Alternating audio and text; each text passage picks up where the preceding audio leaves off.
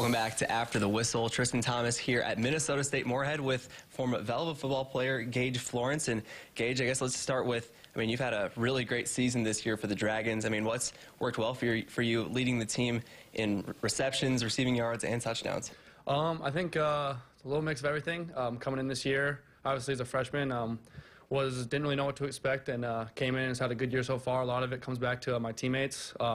We've had like quarterback change and stuff like that, but Jack has stepped in and done a really good job getting the ball out to everybody. Me and him have had a good connection so far, so I think that's a big thing that's helped. But a lot of pieces play in with my teammates helping me out too, so that's been great too. Did you expect to have such a great start so early in your career?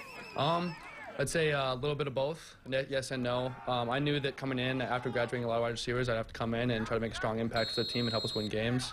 And I think so far I've done a pretty good job on trying to help us win and do my best of my abilities to play well.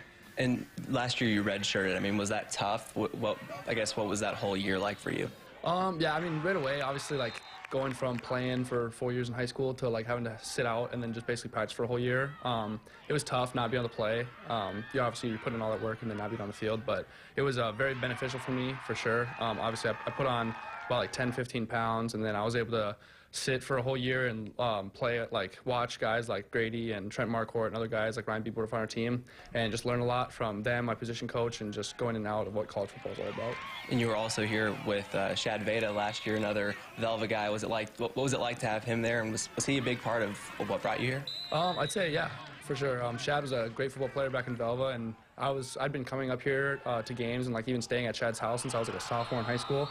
So it's kind of crazy going from you look up to a guy and all that stuff, and then all of a sudden you're playing with him on the same team in college when you didn't have a chance to in high school. So I'd say yeah, Shad was a great player for us, and I always looked up to him, and then being able to be with him on the team last year was really good too. I know he was a DB. Did you ever go against him in practice? Oh yeah. Was that weird? Like, oh man, Velva on Velva? A little bit. Right away it was kind of weird, but then we got into it, and then going on throughout the season it was just good to help try to get each other better. Yeah, and speaking of the Aggies, they make the run to the state championship this year. What was it like from your side, being an alumni, seeing them get back to there? I'm so happy for them. Going back, I always keep up with the Velva games. Like I said, I've got like a younger stepbrother who plays for them. I'm always keeping up every game. My mom would be texting me the scores and stuff like that, and seeing them to be able to get over that hump of like the semifinals, which like back in high school I was never able to do, is great to see. Yeah, what's it like to see Hank doing really well for the team this year? He's pretty young in high school. Yeah, for him just being as young as he is and be able to make an impact back there, it's great. They got a really young team, and all those young guys are doing a good job stepping up.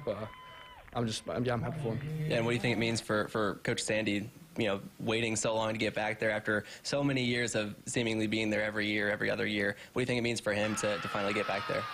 It's a lot. He had that long reign of like 10 years where he won 9 of them or something like that. So, getting back there, he's probably pretty used to it, and now he's been waiting for it for a while, so it's good for him to be back there. Yeah, so for you, I guess overlooking your season here, what do you hope to do the rest of your time here in college? I hope to every year just continuously get better and better. I'm going to work just as hard, if not harder, every offseason now forward, and sky's the limit.